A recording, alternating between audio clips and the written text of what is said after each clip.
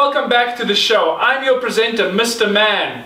Many of you know me as Vincent, obviously, because you came from my Speed Comparer channel where I do car reviews, but today we're not doing car reviews. We're going to speak about something very important.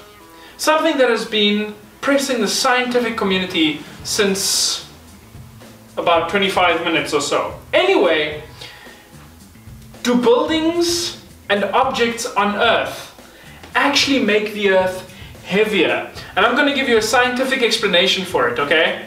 So don't go away. But first it is time for our new segment, the Improv Imbecile. This is the segment where you leave me questions that I answer in an improv fashion. Since this is the first time and I was neglecting asking you questions the last time, I'm just going to pick something at random. What is an important moment in Mexican history?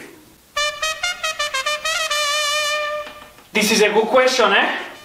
Yesterday my cousin was cutting the lawn for his American overlords, those pigs. I spit on him. And they told him, Juan, what are you doing? Do you know what he told him? He said, I don't speak, I play.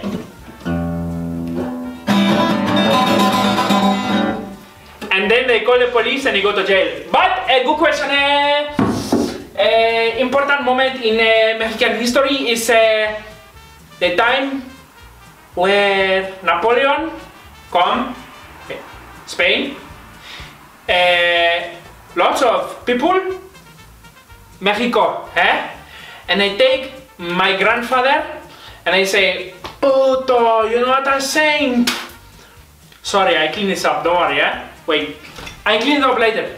Anyway, important moment, Jess, is this. Don't ask me any more questions.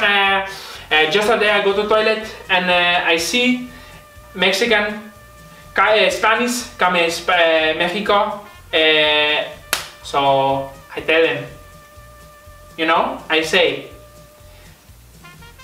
And they arriba away. They go away. Because they listen, Because in Mexico we don't play. We don't play. That was pretty stupid, but it's the first segment, so here we go. That was that.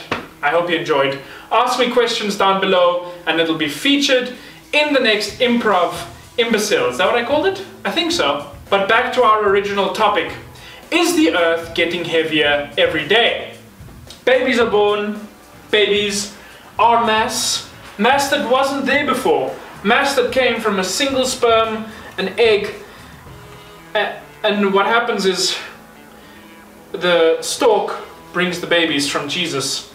And so what happens is that the Earth just gets heavier and heavier and heavier, and we build things, and you know, we take light material and mix them up with other light material to make heavy material, and so obviously the Earth is getting heavier. No! You might say, but all these materials are already on Earth. That's true, they are here. Bricks are here, I mean the materials to make bricks are here, but the materials that we use to make a brick weigh less than an entire brick, because there's heat involved, there's expansion involved, all that kind of stuff. So we're actually making the things heavier. Trust me, I have extensive knowledge because I googled it. It took me about 3 minutes. But what I'm saying is the Earth can't get heavier because the Earth is weightless in space. If you have one really long pole from planet to planet and you push the pole apart, the planets will just go effortlessly. You could get a dog to do it. There's a dog right there. There's Ruby! Ruby! Hey girl! This is Ruby, and she's grumpy because I woke her up from her nap, aren't you? Yeah, give me a kiss. Oh, she's pulling her head away. I see how it is. If Ruby were to extend the pole from planet to planet, it would move, because there is no gravity in space. Unless, well, that's not true either. It's just kind of, just trust me, okay? Don't question my methods. Thank you, Ruby. Do you want to say anything to anybody? Like give a shout out or? I will end you. No? No shout outs?